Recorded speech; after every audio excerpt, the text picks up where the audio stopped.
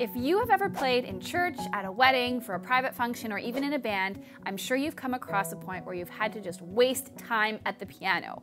You've had to fill the space with beautiful background music, and if you don't know what to play, that can feel really intimidating and overwhelming. So in this lesson, I'm gonna give you the secret to wasting time at the piano. So the very first thing that you need to know that will save your life in these situations is the sus chord. So I'm gonna demonstrate this on D major. So I've got a D, an F sharp, and an A that I'm working with here, but you can do this in any key. So this chord is just a D, an F sharp, and an A. And to play a sus chord, we're gonna swap this third for a second. So now I've got D, E, and A. And this is called a sus2. And now we could swap that and go back to our normal D chord. Then we could go to the sus4, so we're going to swap the third for the fourth.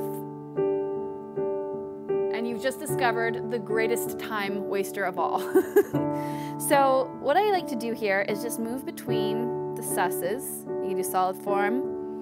And I'm pulsing on a fifth with my left hand. So on the 1, I'm landing on the D, and I'm playing the fifth for every other beat. You can also play the sus chord sort of broken like this. You could add octaves in your left hand for some drama, to the sus form, and back again to the 3. Now, you could spend a fair bit of time doing this, but eventually you may want to sort of change the sound. Now, you can keep going with the sus, so don't let go of that, but what we're going to do now is we're going to add some different notes to the bass. So in any key, the 1, the 4, the 5, and the minor 6 sound good together. So if D is our 1, we're going to try adding in the 4 in our left hand only. So watch this. Here we go, we're going to switch to G in the left. Sounds lovely. All of a sudden you've just bought yourself some more time.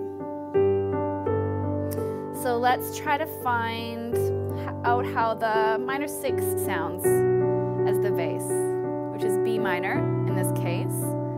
I'm not changing anything in my right hand, I'm just working on those notes of the sus chord. Now let's try the 5, which is A. Also sounds really good. I could spend a really long time here, guys. And so could you, but I think you get the point.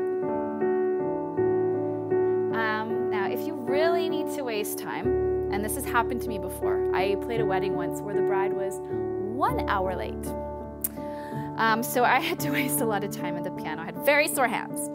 So what I'm doing here is I'm taking a chord, in this case D, I've inverted it into root position, or that's not root position. I'm in first inversion here, and I'm just rocking back and forth with my 5 and my 2. It sounds really pretty. Now I'm gonna switch my bass chord again, and again, you don't have to move. I'm in this first inversion 1 chord shape, which will sound good over top of any of the root notes of the 1, 5, 6, 4 progression, which is all I'm doing here. I'll do that once more through. There's my 1, which is D, and then I'm gonna switch to my 5, which is G. Then I'm going to go to my minor 6, which is B. And then I'm going to go down to my 4 in just a second, which is A.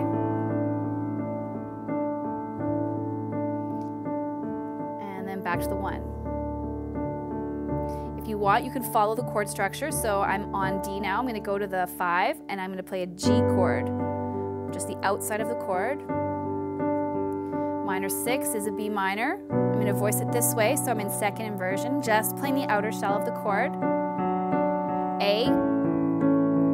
I'm just playing the outer shell here, so C sharp and E, but if I were in a different inversion, it could sound like that, or like that.